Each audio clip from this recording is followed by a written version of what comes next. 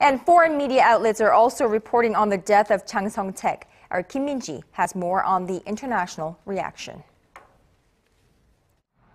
The United States said it is following the developments in North Korea after the news early Friday that North Korean leader Kim Jong-un's uncle, Jang Song-thaek, had been executed. Patrick Ventral, deputy spokesman for the White House Security Council, said that if confirmed, the execution is another example of the North's extreme brutality, adding that the U.S. is consulting with allies in the region. Jang's execution comes less than a week after he was arrested and removed from a Workers' Party session by armed guards. China's state-run Xinhua news agency also reported on the execution, which could impact bilateral ties between the two countries in the future.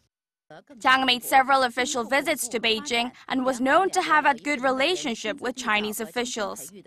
China has yet to issue an official statement on the incident, but it has strengthened security across its border with the north to guard against possible mass defections from Pyongyang.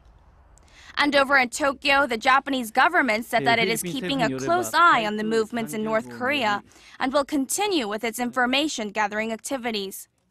The Japanese media, like other outlets around the globe, are reporting that it seems the young leader is trying to consolidate his status as the sole ruler of the regime ahead of the second anniversary of the death of his father, Kim Jong-il, on December 17th.